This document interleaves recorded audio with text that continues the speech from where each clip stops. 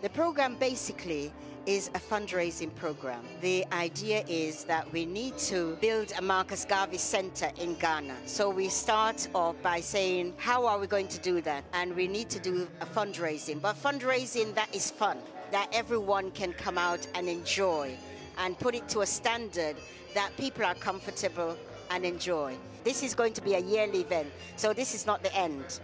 We must canonize our own saints, create our own martyrs, and elevate black men and women to high positions and honor them for their distinct contributions to our racial history.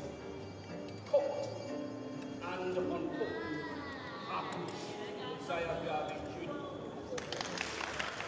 On this occasion of Marcus' death, I suppose it's only fair to say that yes, we know what Marcus Garvey stood for, this Pan-Africanism movement. We are all conscious of what we need to be aware and to do to honor his name.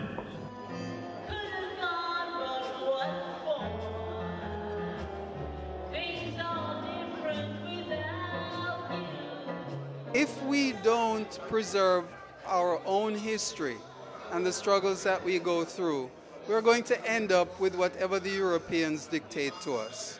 So it's up to us to create our own story, to tell our own story, our history, speak in our own voice, have our own narrative, and who symbolizes that better than Marcus Garvey?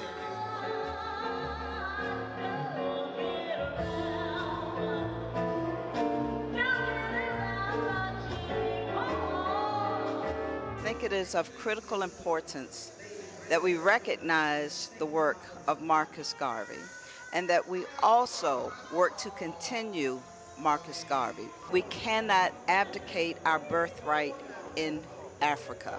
So we are very grateful to the people of Ghana for extending this invitation and for recognizing how important it is that we also have a birthright.